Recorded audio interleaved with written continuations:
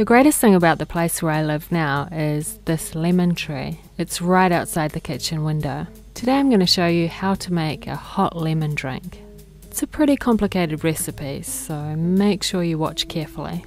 First, pick a lemon off the tree, then wash it, cut it in half, and juice it.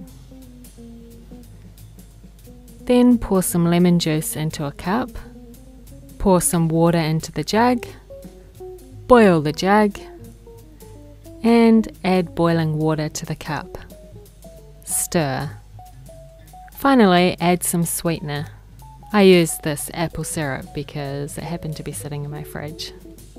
And stir. Delicious.